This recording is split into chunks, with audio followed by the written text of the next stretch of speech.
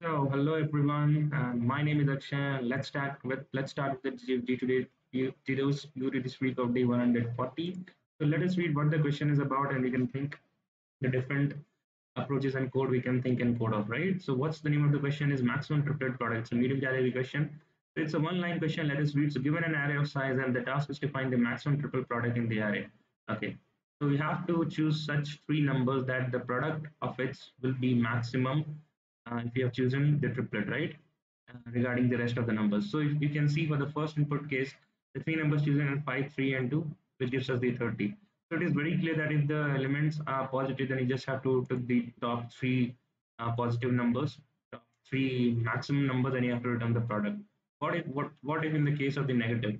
In the negative elements, they have chosen minus 3 and 5 and 8, and this says that 2 minus number will give you the positive sum and it gives us 120, right?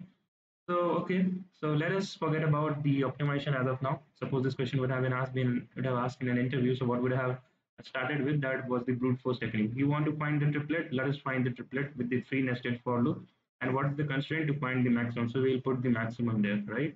So it will be nothing that the first for loop will be running from I to 0 to less than n minus 2. While it's less than 1 minus 2? Because you have a window of 3. You cannot take the last two numbers because last two numbers will itself be the part of the last window. So I highly recommend you guys to pause this video here, and I've given you the intuition for the brute force. It will be an n square approach, n cube approach. Try to put it yourself. I will do it too, and then we will see that constraint is 10 power 5 and 10 power, and we have put it in n cube, so it will be 10 power 15. Definitely greater than 10 power 8. It will not get submitted. But let us see. Let us verify the TLE, and then we will proceed ahead. Okay, so just for the utilization of the time and to make this video as short as possible for you guys as well, I have written the code. I have not shown you the live coding of this approach because it's a very naive one, right? There's just three nested for loops written, traveling each and every triplet, right? So you can see the NQ approach gives us the TLE, which is definitely greater than 10 power 8, and that's the reason there, right? So what's the optimization we can think here?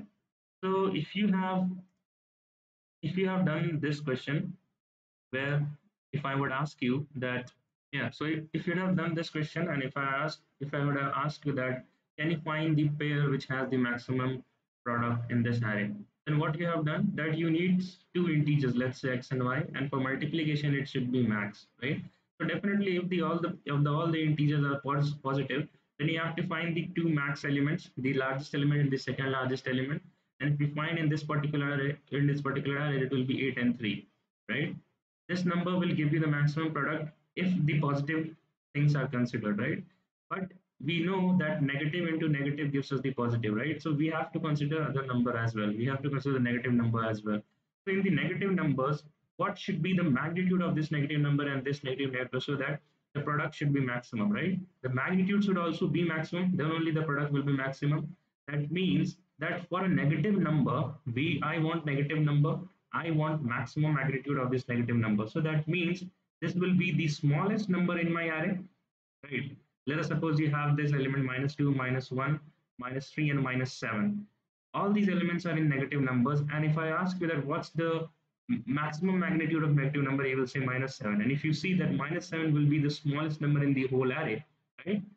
So the logic here is that to satisfy these two conditions, negative as well as the maximum magnitude, you need to find the smallest number, and then the second negative number should also have the largest, right? But you cannot take the same element. So you will take the second smallest number, right? So if you take the smallest and second smallest number, it will be minus 5. The second smallest will be minus 3, right? And we have taken because we know that the negative into negative will be positive. So if the question would have been to find the pair which has the maximum product, then we would have done by this way. This thing will be give me as 15, and this will be just 24, and this should be my answer in our test case for the pair maximum product. What if for the triplet?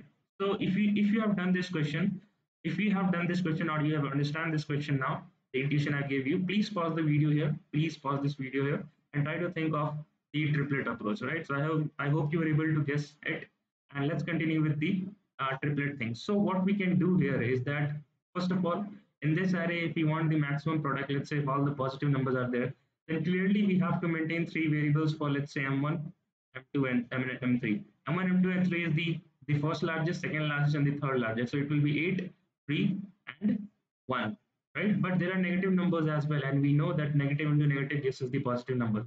So shall we maintain three negative numbers here as the smallest, second smallest, and third largest? Can we do that? So let us do that, and we will see that if can we do that thing or not. So the smallest number will be the -5, then -3, and then -2. But if you multiply this three numbers, the resultant will be negative, and you want the maximum, right? And maximum means that you already have some numbers in positive, right? And eventually this number, in before checking itself, I can say that if all the three numbers are negative, it should be negative, right? So that means the comparison we are doing is not viable here. If we eliminate one element from here, that is the third smallest element, because that's have the smallest magnitude. And now if we compare with this -5 and -3 will give you the negative, negative, positive, that is 15, right? But you want triplet, right? So let us take one more maximum from this subarray, from this triplet of maximum, right? If you take the maximum from here, why I took the maximum? Because I want the maximum product. Else I would have taken 3 or 1 itself, right? So I'm taking 15 into 8, and that gives you 120. So I hope after this point you are very clear that how to solve this question, right? Yes, you are right. You need to maintain three variables. You need to maintain three variables that will point to the first largest, second largest, and third largest. Then you need to maintain two more variables. Let's say min1 and min2, right? And you need to return math, or let me write it as like this. You need to return the maximum of min1 star min2 star m1, and then m1 star m2 star m3. This was the entire intuition and the logic behind this thing. How we can do this thing now? So we have to maintain the maximum, right? So let us make two priority queues. Let us make one max heap and let us make one min heap, right? So from the max heap, we will extract three elements named as m1, m2, and m3, right? And from the min heap, we will extract two elements named as min1 and min2, and then we just have to return this thing here. So why are we using max heap? Because it ensures that you will have the elements in decreasing order, and in the min heap it will ensure that you have the elements in ascending order. So to make a max heap, what will be the time complexity? To build a heap, it is O of n. So you're building a heap two times, so it will be O of n plus O of n, and you are extracting the elements five times, right? So it will be 5 into log n, because extracting it takes log n. So but the overall time complexity will be O of n again. Space complexity will be O of 2n. And since this n is 10 power 5, which is less than 10 power, it should definitely get submitted. And the code is very easy, right? So I'll pause this video here and try to code it yourself. I will also code, I will pause this video and code it myself, because there is nothing here in this approach so that I live code it for you. So let us do this together, and we will resume in maybe 5 to 6 minutes from your side. So yeah, that's the code here. The priority queue max heap, right? Since the default is min heap, right? So if you have to maintain a max heap, you have to mention collection dot reverse order. Then we are running a for loop, pushing each and every element of the array into max and min heap, maintaining three variables for max1, max2, max3. Removing it from the max heap, I will get the three largest integers. Similarly, the two smallest integers, and I will return the max. Let us hit the submit button, and we will see for ourselves. Yeah. So that goes here. The one submission has failed because I used the naive approach, the brute force technique. So that's it. So I think this space is all right for my video making. Right? We have discussed two approaches, and it's been just 9 minutes. So can we now optimize it even further, because the expected is given as O of n and O of n and O of 1. So that means there is still a way we can eliminate this space complexity. How we can do that? That while using just for loop, can we while iterating, can we maintain the track of three maximum integers? Yes, we can do that, I guess.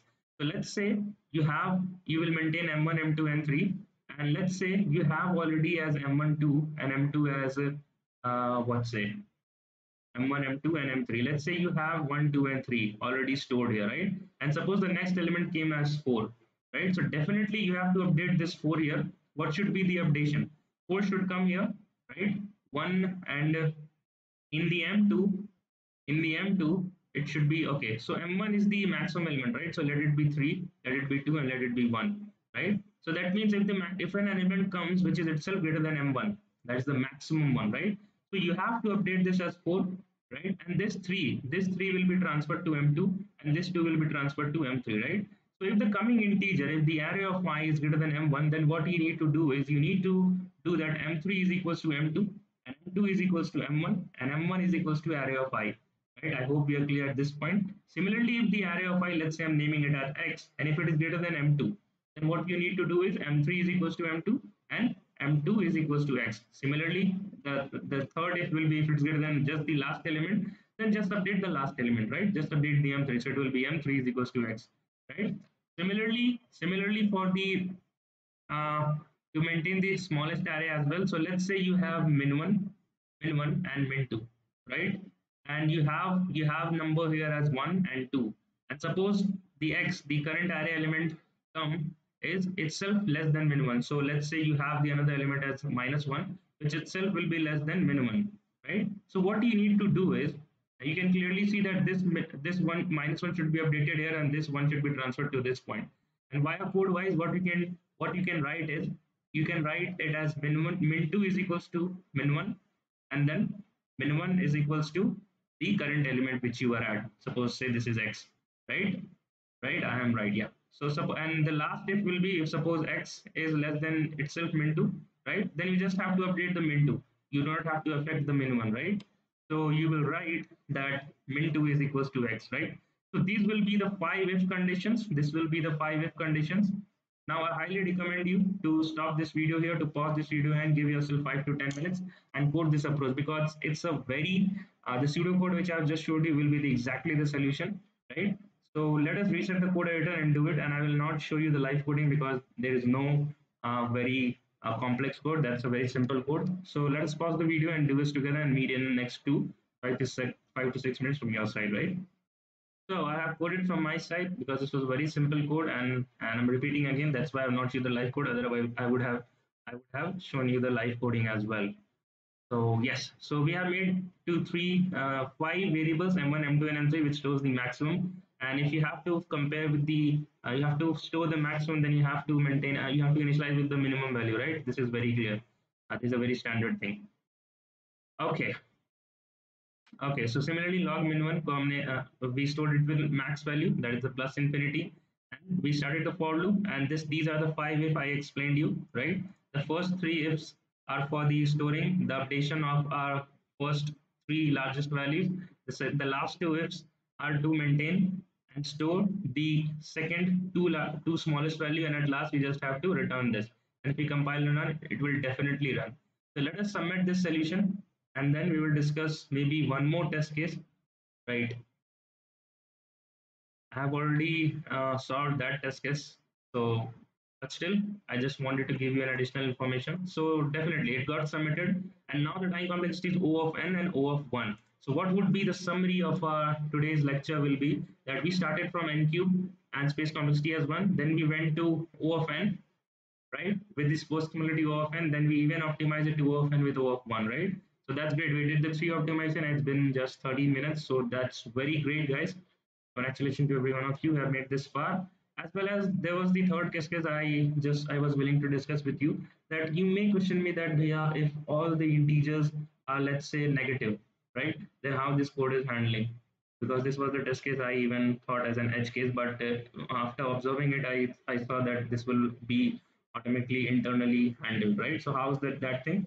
That we were finding the first 3 maximum values, right? So first 3 maximum values will be stored in this M1, M2, and M3, right? Yeah. And obviously, if all the number are in integers, then you just have to return the maximum numbers product, right? Because the maximum numbers uh, yeah, because the maximum numbers will have in the number line it will be -1, -2, and -3, right? And if you multiply it, it will be still itself in the low absolute value of negative numbers, right? And the low absolute value of negative number is considered as the largest in the number line, right? You can compare -1 and -57. The low absolute value of a negative number is always largest, right? So that thing will also be handled here, right? Even if you compare it with the min1 and min2 will be 56 into 57, you will compare it to 56, and the minus and minus sign will be turned into positive. Then it will multiply with to m1, that is -1. So you will get a very huge absolute value, very huge absolute negative number.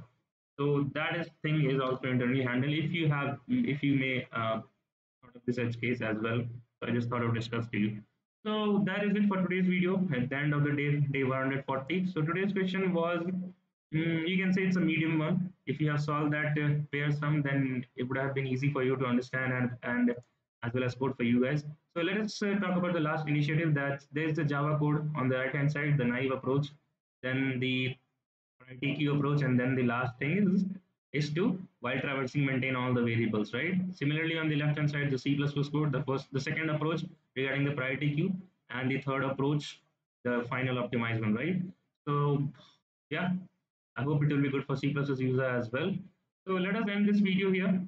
If you're asking that that's my DSL repository, you can start and code GitHub with the source code, because one of you was asking in the comment section to mention the code as well. So that's not a good practice. If you want to take help, but do not exactly copy and paste it. Try to code it yourself, because then only you will learn, right? And thanks for showing the support to this channel. We will meet again in day 141. Till then, bye bye. Take care. Keep learning and keep going. Bye.